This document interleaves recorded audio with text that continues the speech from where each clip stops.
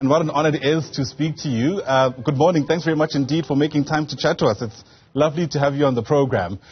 Thank you so much for having me. Good morning, everybody. Yeah, really exciting times ahead. We're literally counting the days to the special live concert in Dubai, where we're told you're going to be sharing the stage with multiple people, including Hans Zimmer and Lebo M. Part of what I understand is that in the lead up to this concert, Hans Zimmer needed some kind of let's call it involvement from an African artist. And I suppose that's where you come in. Take us through the conversations that took place. You know, I actually, everything is happening through Lebo M, and I know Lebo M for a lifetime, and Lebo believes in South African talent a lot. And I think he has this heart for great talent that he wants us to share, to be shared with the world. And so when I was approached, this is not the first time he's asked me to actually go out there into the world. The times were not right. But this time I was excited because it's Hans Zimmer and he's putting us together to perform on an amazing, amazing tour. Most of the days we will be saying later, but the one that is most exciting is the one that is coming up now. It's 2 shows on the 27th and the 28th. In Dubai it's actually a beautiful, beautiful dome, the Coca-Cola Dome, so arena. So I'm excited about that. Absolutely, and in fact we were showing visuals of the moments where you were collaborating with Lebo M in, I imagine, other projects. But I mean, take us through the kind of, I guess, music we can expect, because Hans Zimmer, at least from the music I've come across, produces very theatrical scores, mostly for movies and games, and your sound has its own unique sound, so to speak. So how are we planning to merge these two things? This is what I love about music. Music does not say stick to this genre. If you're a musician, I've always said that I want to be called a singer because I'm able to sing every genre. But with him, with Hans Zimmer, firstly, I love all the movies that he has written, he has scored for as a composer.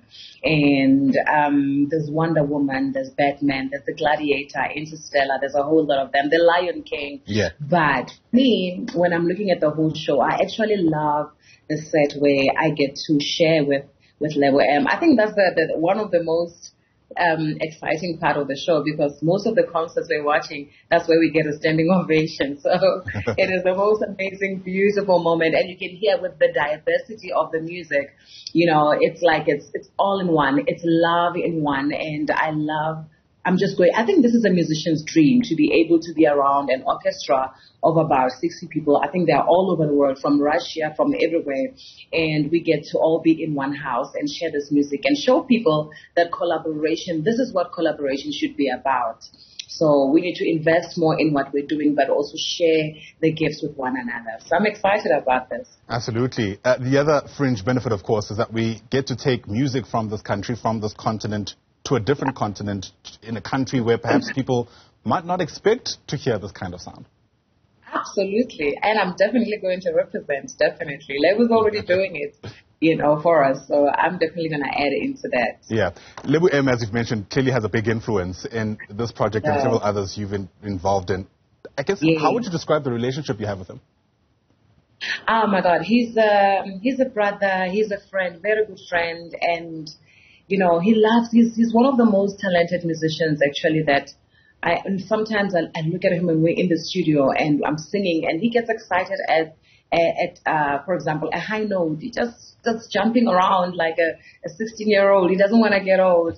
So, which is a beautiful thing. So he is absolutely, absolutely exciting to work with. He is absolutely fun to be around.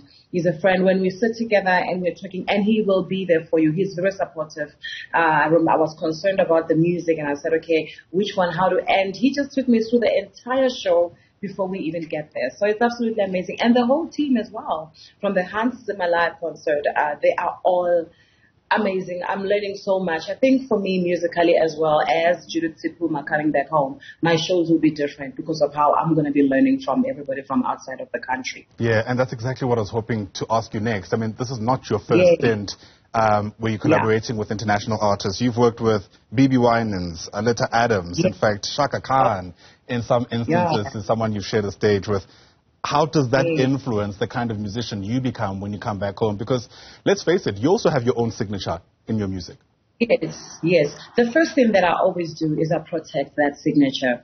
I believe, in South Africa, I need to have a grounding, and I believe that I have made, and I'm still continuing to make a very good grounding where my career is concerned. So everybody else that comes out of anywhere else in the world, they are enhancing what is already there for me.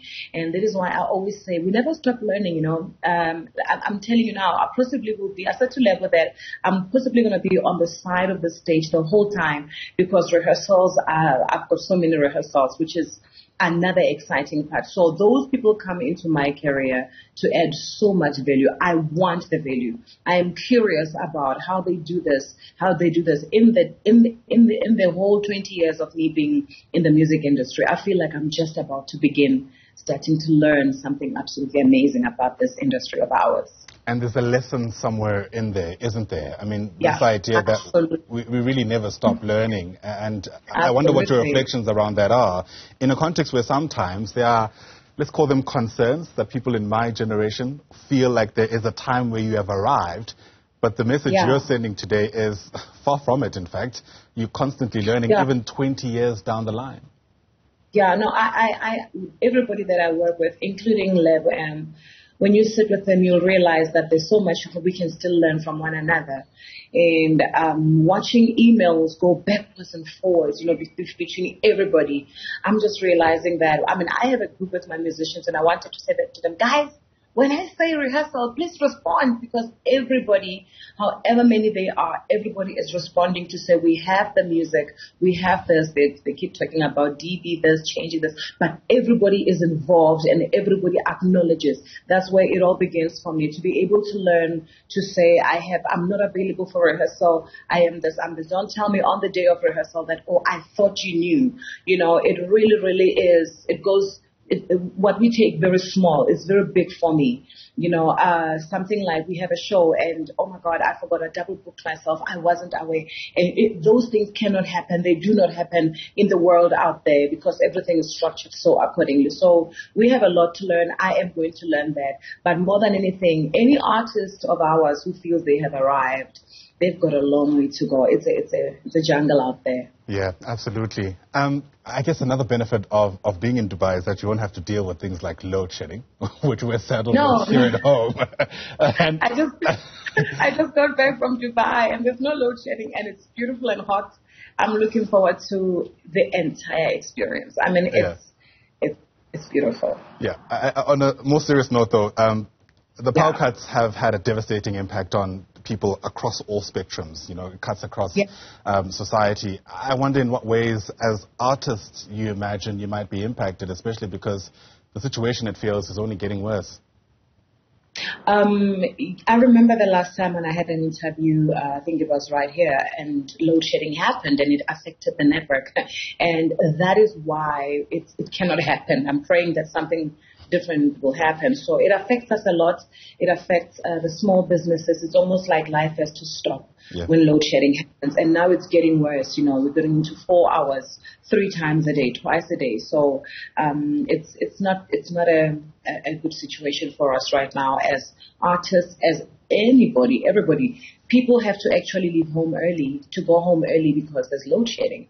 So life kind of like stops when that happens. Yeah, there may be no power here at home, but you're certainly shining the light on the international stage. Thanks very much indeed for your work, and thanks for speaking to us. All the best with that project on the 27th of January. Judith Sephuma, an Afro Jazz musician, set to share the stage with several international artists later on this month.